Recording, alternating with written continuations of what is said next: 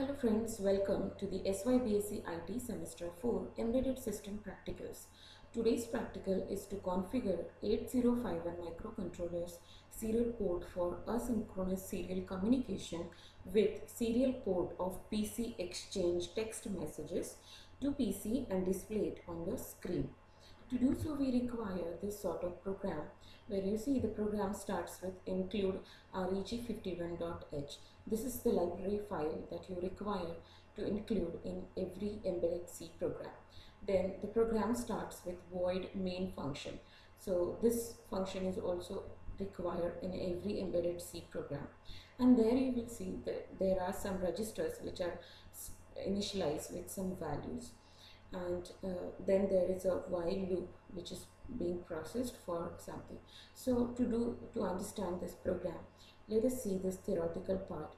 First of all, what does it mean by serial communication? So in serial communication, multiple bits are sent one by one as opposite to the parallel communication. So in parallel communication, multiple bits will be sent all at a time, but in serial communication, one bit will be sent at one time. Then this serial communication is of two types, that is synchronous and asynchronous. So in synchronous serial communication, a block of whole block of data is transferred at a time. In asynchronous, the transfer of byte will be done at single byte. Then the next is type of serial communication registers. So we have SBUF register, that is serial buffer register, and SCON register, that is serial control registers. These are 8-bit registers, but to set their values we require TMOD register, which is of 16-bit. So in my last video also I have discussed that how this TMOD register, this 16-bit register, can be used in two different modes for 8-bit registers. So these are the steps to understand this program. The first step is we have to set the baud rate by loading TMOD register with the value 20H. Now this 20H is the hexadecimal value. So you see here that TMOD is initialized with 0x20. So this is the hexadecimal value, that is 20, and this is the way of representation of hexadecimal value. Similarly, TH is loaded with some baud rate. This is the proper baud rate that I have initialized. You can also vary this baud rate. Then SCON is to be initialized with the 50H, that is value 50 in hexadecimal. So this is the way to represent value 50. Then you have to set TR1 so that the timer 1 will be started. Then SBUF is carrying the character byte that we want to display. Now this is the character I. Now this will be in terms of byte because each character is represented with 8 bits, that is 1 byte. You can also write some other letter here and you can check your program. Then next that we have to set the flag, that is TI flag, to the, that is transmit interrupt is to be cleared by a CLR instruction, and then this bit is to be executed in a loop. This flag bit is monitored and we have to see whether the character is transferred completely, and then this transfer of byte will go on in a loop. So we have used this loop. So this is how the program is to be coded. This is the Keil software ID will look like after you are entering your program into the Keil software. And this is the ISIS Proteus software, and here you see that the letter I is printed out through this serial port. So here we are not using this general purpose port, but we have initialized them to be act as a serial ports. So we will be using this RxTX, that is receiver and transmitter UARTs, to send the data to the virtual terminal or to the PC. So let us see how the program is to be coded and how the program is to be executed. So to write the program you require a Keil software. So you can type here Keil and you can click on open. So you'll get this Keil software IDE. So whatever is opened, just close it. So everything which is open in this Keil ID will get closed. It is always better to close everything before we start a new project. So to start a new project, click on project, new microvision project.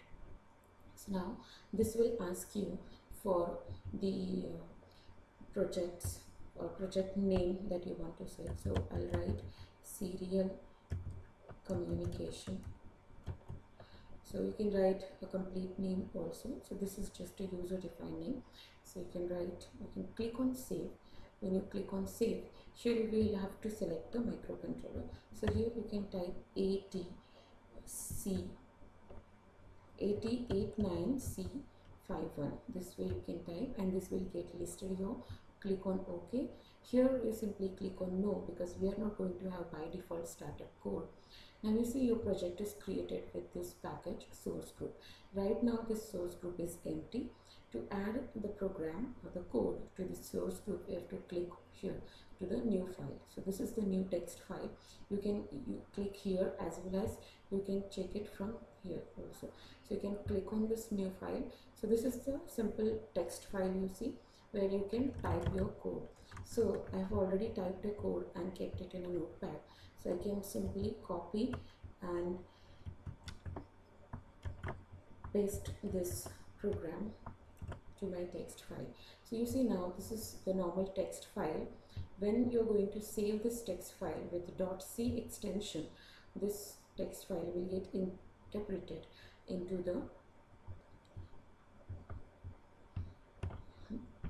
this C programming. So here I am using the same name as my project name, but it is not necessary to use same name. You can write any relevant name, but .c file extension is necessary and all files must be selected. Also you can check where you have stored this file. So you can navigate to the proper folder and you can save there. So click on save and you see now this file has got interpreted in C language. That means the keywords are identified, the matching curly braces are identified, and the other variable and the values all are identified properly. If there are going to be any typographical errors, that can be also guessed or can be solved easily, can be seen easily and can be solved later on through this file. So now this file is, we have saved this file. You have to add this file to this source group. So just right click on it, click on add existing files, and here you add this C file. So you see that this is a C file that we have just created. Then click on add, click on close. Now you see that file has got added. So now you can build this project.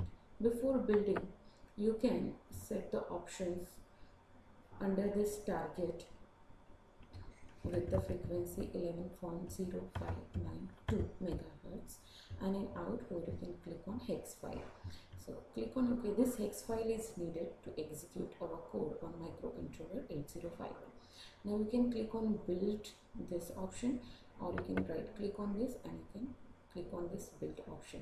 So you see after build you will get the hex file created with 0 errors and 0 warnings. Please ensure that there are 0 errors and 0 warnings before executing the code. Now if you want to see how the serial communication happens, click on this debug, click on start stop debug screen, and here click OK. Now you will be taken to the debug mode. So if you want to see how the serial communication is seen, you have to click on this UART. So this is the serial windows. Under that you can click on this UART1. So here you see the output will be seen once we click on execute, or once we start executing this program. So click on this run and you will see that the character I is being sent on the serial port. So this is how you can visualize the output. Also we can visualize this output on virtual terminal in SYBSc simulator.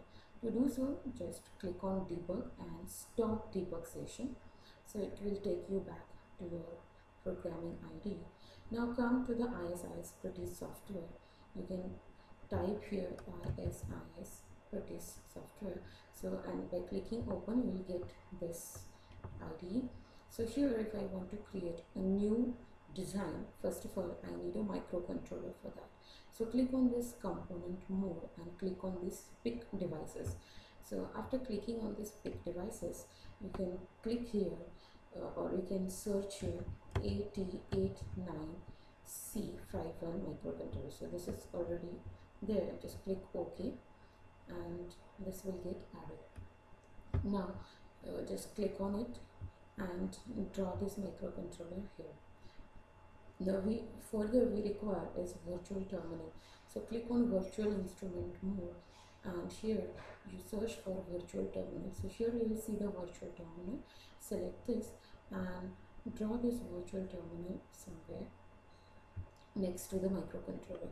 Now you see that this virtual terminal has got 4 different pins, and here you can see that there are RX and TX pins. So here RX is to be joined to TX and this RX is to be joined to this TX. So after doing this, you can simply double click on this microcontroller and load the hex file that we have just created. So this hex file you can get from your objects. So you see that, wherever you have stored your practical or project, under that this object folder will be created, and under that objects you will get your hex file. So click on this hex file, click open. You can change your frequency, that is to 11.0592 megahertz. Click OK and click on play.